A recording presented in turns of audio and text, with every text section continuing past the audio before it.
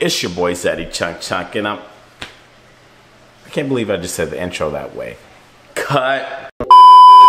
What it is, what it do, ZCC crew, it's your boy ZaddyChunkChunk, and I'm back again with another video. I don't know what's going on through my mind. I don't know why I did an intro, why I didn't start off my intro the normal way. I think it's because I have a lot on my mind. I want to say that this week, or not even just this week, this month is going to be a transparent month. Before we hop into this video, I do want to say happy Breast Cancer Awareness Month. I want everybody to be aware. I definitely want to shout that out, and I want to give a big shout out to Mrs. Jen from Blended Chaos. She has finally been pronounced cancer-free. That is absolutely amazing. People give it up for her. Go to Blended Chaos the Blended Chaos channel. Tell that ZCC sent you and say congrats on being cancer-free. But as you guys can see by the title, today is a really hectic video.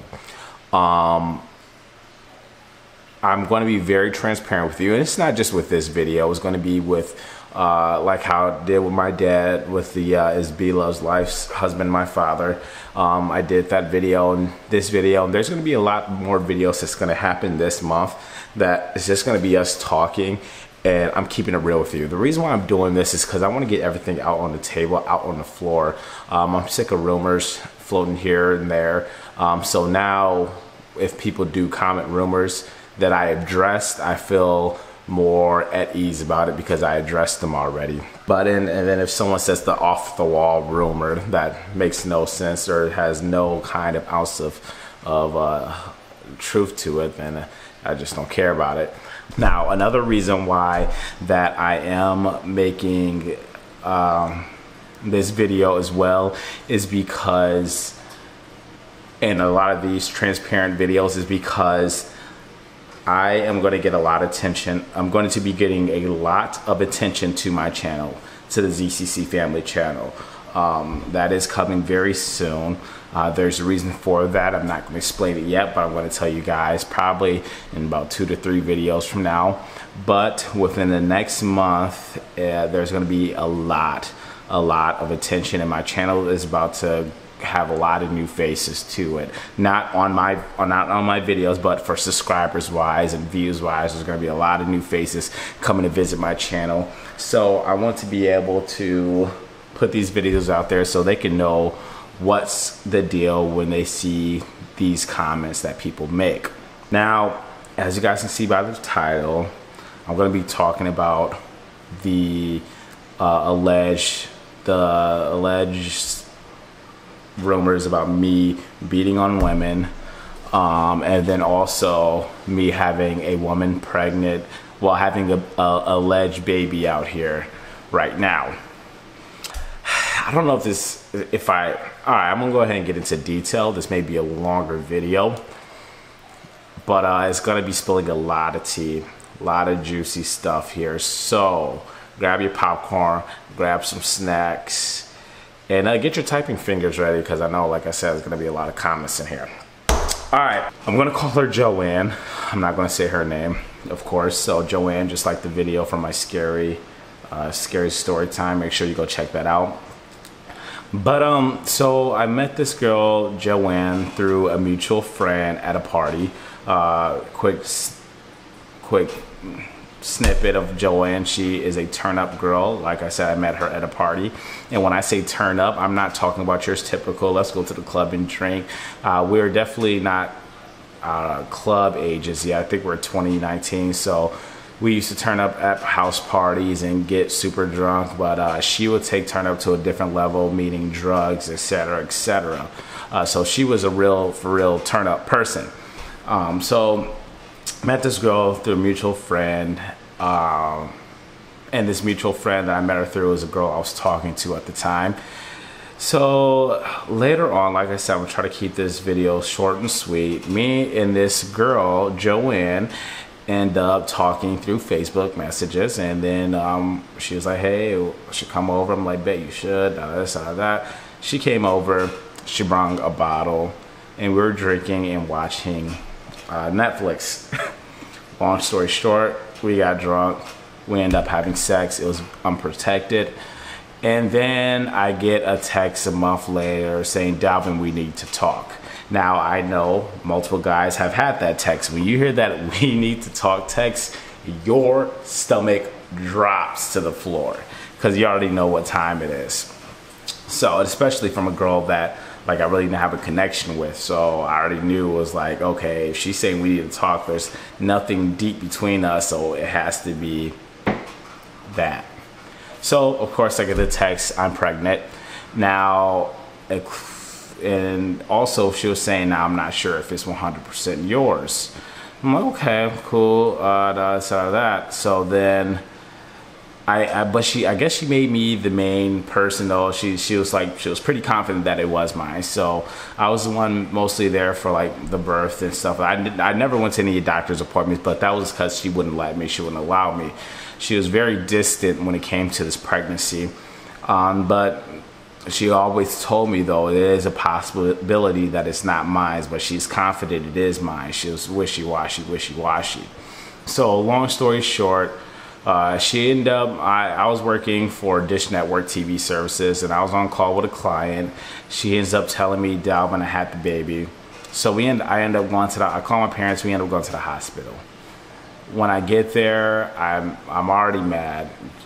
The fact that she wouldn't let me be there for the birth of a child that's potentially mine. And the reason why she said she didn't want me there is because she didn't know if it would be mine or not. She didn't want to see the baby come out white or anything of that sort. So I'm like, okay, totally understandable. Well, I wasn't totally understandable. I was still angry about it. But I think the baby was still mixed, but still we're not sure if it was mine. So me and her got into an argument once I got to that place, saying I was upset that she wouldn't let me be there for the birth of the child.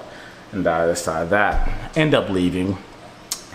Like I said, I'm summing up this story very short. Later on, down the timeline of me and her, and this is only probably a couple of weeks or probably a month later, I ended up getting my license. Well, I've been having my license. Well, no, I ended up getting my license, but I didn't have a vehicle at the time. I was saving up for a vehicle, and I was like really close to buying a vehicle, but I needed rides to work.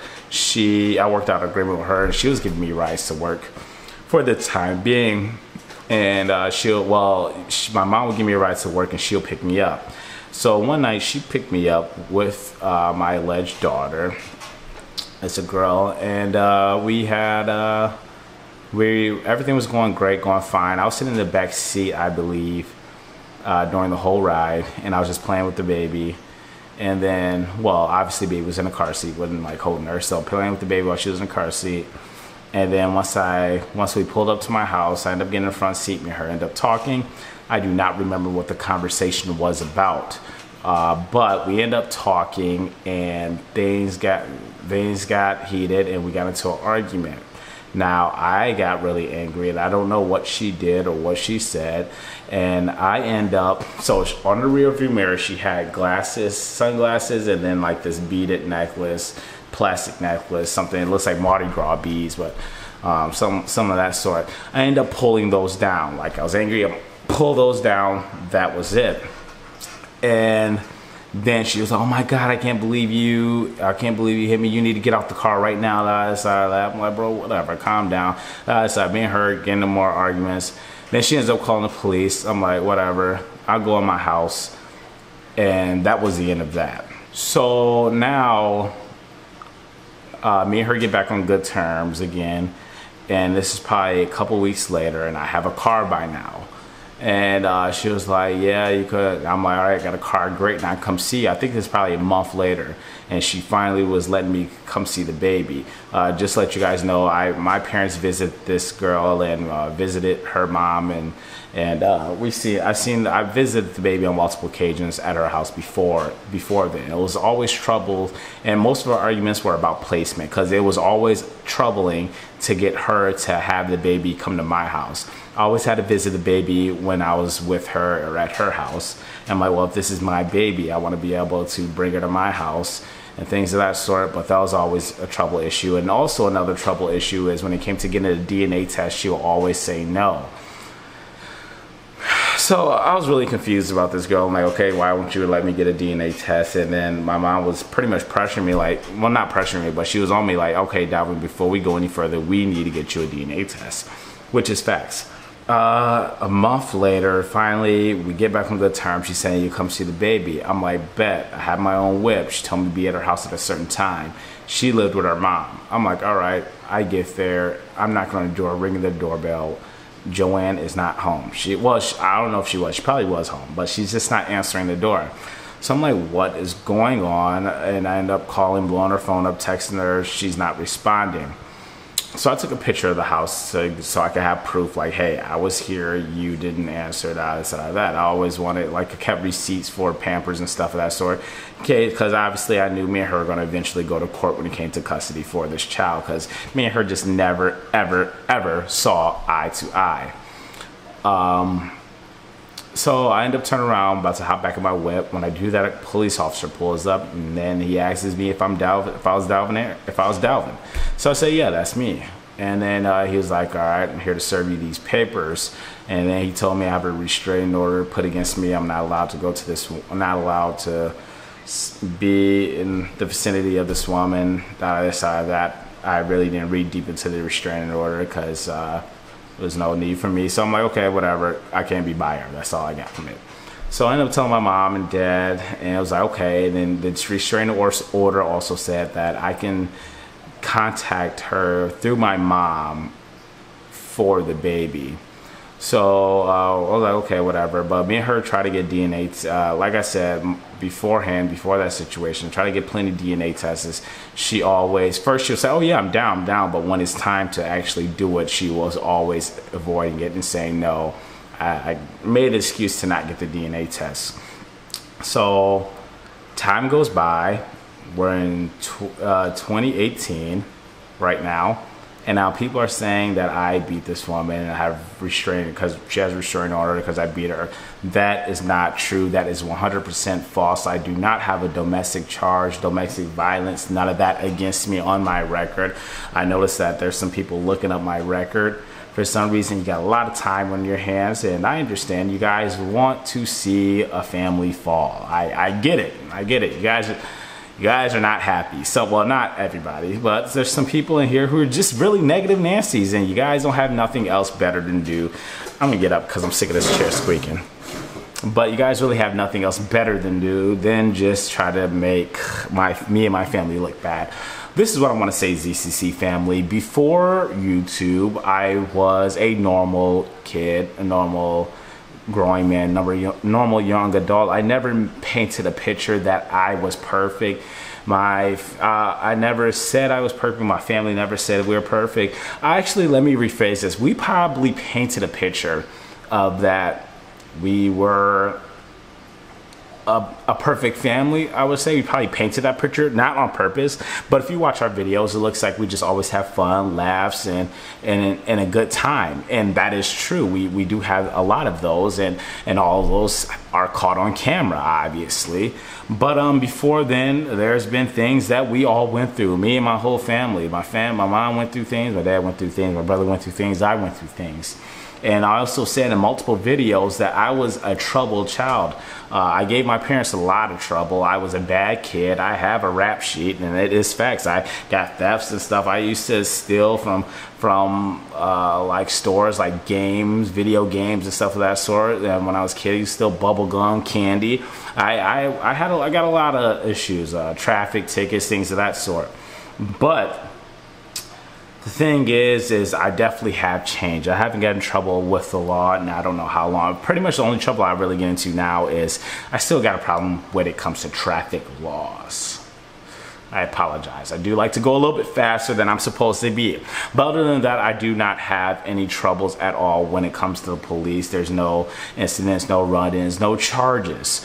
So for the people who are trying to bring me down and make me look like this horrible kid, this horrible guy, great attempt, good job, thanks for another view. You guys are getting my mom a check, you guys are getting me, ZaddyChunkChunk, a check. So I'm absolutely loving it in the sense of the view. But with you trying to shatter my name, not feeling that so much. I can keep it 100. I'm not gonna say I love it. Not feeling that so much, so I'm just making it clear. I obviously know that I'm still gonna get comments about this, but I'm glad that I addressed it. This would be my first and last time addressing it. But so if people do have questions, hey, all right, this guy said Dalvin beats his woman. He has a restraining order on him for that. Well, now you can look at this video and see that that's not true. I do have a restraining order on me for her. That's facts. And the reason why she did that is because she had a lawyer, because we're going to go to court for placements. So her lawyer said, hey, it's best if we get a restraining order. It's going to look good in court when it comes to the placement of the child, which still didn't make sense because we needed a DNA test at the end of the day to figure out if the child was truly mine. To this day, I'm not sure if the baby is mine or not. The girl, like I said, is doing everything in her power to make me not be a part of her daughter's life. I'm not gonna say our daughter because I don't know if it's mine or not. If she was my daughter, I'd love to be a part of her life. I'm not a deadbeat dad. I wouldn't be a deadbeat dad. I had a big conversation about this in my last video. Go check it out. So I know how important it is to have a father in your life, and if that is my child, then I'll definitely step up and take the duties. But like I said, this woman, she's very conniving, very manipulative. She is very hectic when it comes to her. But like I said, I haven't talked to this girl or haven't heard from this girl. I haven't seen this girl in over 4 years, 4 to 5 years. So yeah, this is the truth about the rumors that are floating around. I do have other videos and other rumors to clear up, and I'm definitely going to clear them up in other videos. So definitely stay tuned for that. I'm actually thinking about releasing the photos. These are pictures that I have taken, pictures I have received before me and her completely lost all contact with each other of the baby. I'm gonna let you guys see these photos. I don't know if I'm thinking about doing in my next video. I don't know if it's 100% a good idea, but I'm definitely gonna do it, and you guys let me know what you guys think of the baby. Well, I'm not saying I'm definitely doing it. Go in the comment section down below and let me know if you guys would like to see these photos. If you came this far in this video, go in the comment section down below. Let me know if you want to see these photos. I definitely would release them if it is a good idea. If it is a good idea, I gotta talk to my parents about it. I really don't know if it is. But ZCC family, I just want to say, I really appreciate you guys rocking with me. I appreciate the people who support me. I appreciate the people who are nothing but positive when it comes to me. I really do appreciate you guys defending me or my mom or our family. I recommend don't doing it because those people who are doing those negative comments are really bored people. They're very, very bored people.